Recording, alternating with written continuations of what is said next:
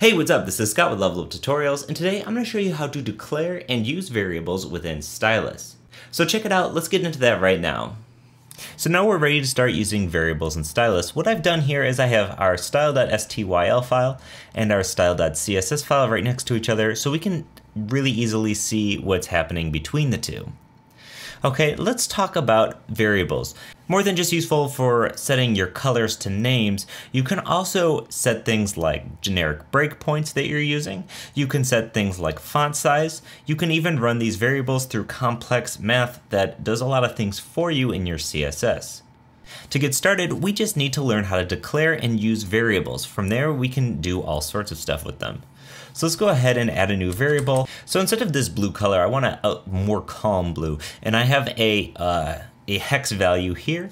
So what I can do is say, I'm going to say this is going to be our primary brand's color. So I can define this as a primary, and just by typing simply text equals and then your value, so my value is going to be this hex value, I've now defined a variable that I can use elsewhere. So now instead of background blue, I can say background primary. So let's just copy and paste this here. Save this. Now you'll notice that after our compilation runs, we now have this new hex value being output here. What's great about this is that we didn't have to even declare that this was a variable. We just assigned this word to this value, and then when we use this word, it output that value. This can be really cool if you want to replace the built-in colors with your brand's color. So let's say that's just going to be our blue. Anytime we use blue, it's going to be that value. We could actually say this is simply going to be blue is equal to this. Now when we use the word blue, you'll notice that the hex value is that of the variable that we assign the word blue to. So this variable is actually overwriting the default value of blue, and whenever Stylus sees this word, it finds the word blue here and replaces the value with here, and your CSS never ever sees this awful value of blue. So I really like this because what we don't have to do is declare this as the blue outside of it.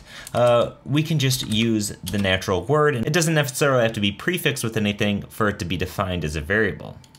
Well, what if you want to use that prefix? You've used sass and it just feels right. It doesn't feel right to have this blue be this other value. If you want to do that, you can certainly use the $blue here, just like we did in sass, and anytime we'd like to use it, you could use $blue here as well. And we click over, you'll see that this compilation, even though it hasn't changed, it's absolutely the same still.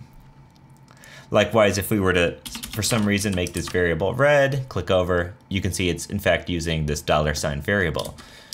So the $sign variable works, it works without the $sign. I actually really like this syntax without the $sign, and it looks nice and clear. I can see that I'm using a blue, but it doesn't have to be stuck with that default blue shade. That is just really not nice to look at. Okay, so what are some other cool things that variables can do? One of the cool unique features about Stylus is that we can actually use properties as variables that we haven't actually defined. Now that sounds sort of weird, so let's see it in action. Let's say we have some text and we have a border on our body. And we always want these to be the same. This border is going to exist no matter what on the body, and the text is always going to exist, and they're gonna stay in unison. So we could define a variable like blue and use that, or you could do something a little bit different. What we could say is we could say color, and let's give that color this ugly red. Now what we can do is simply by saying border, we can say solid 1 pixel, and then using this @ sign, we can use the property of color without ever defining it as a variable. So by saying @color, it's going to look up the chain for the next time it sees the color property. So it looks up and it sees color right here, and it says color red. So it's going to grab this value and set that value here to the border. So if we save this, you can see it outputs our color is red, and our border is solid 1 pixel red. Furthermore, if we actually wanted to redefine red, like we did with blue, we could say red is equal to, and then this hex value. Now it's going to see that color is going to pull this variable, and border is going to still pull the value from color, so they're all going to be left at this red color here. So this is a really, really cool feature of Stylus. I really like this. What you can essentially say here is keep these two values in sync, whatever this value may be. In fact, if we change this to that blue, they both change.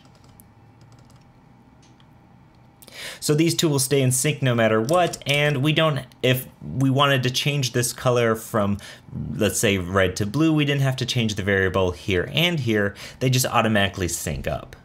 Now we showed that this will go up the chain and find the next version of color. Well, what happens if we want to use the same nested color nested within body here? So inside of body, we have a main element. So we can just say main, enter and tab over.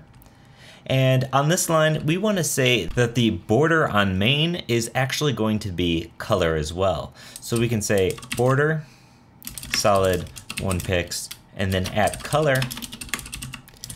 What's great about this is it goes up the chain and it still finds this red. Now, if we were to, in fact, have a color blue right here, it would be pulling that blue from the one directly above it.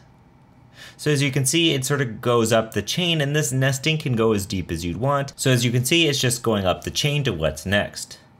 So as you can see, setting and using variables is extremely easy in Stylus, and like most things, it's sort of transparent, right? Nothing really gets in the way, there's not a lot of syntaxy things, it's just variable equals value, and then you can just use that variable throughout. So this is just scratching the surface, there's lots to learn in Stylus, it's really great. So as always, this is Scott with Level Up Tutorials. Keep watching, we're gonna show you lots more in the next few videos. Follow us on Twitter or Facebook at Level Up Tutorials, we'd love to hear from you. Thanks for watching, and we'll see you in the next one, bye.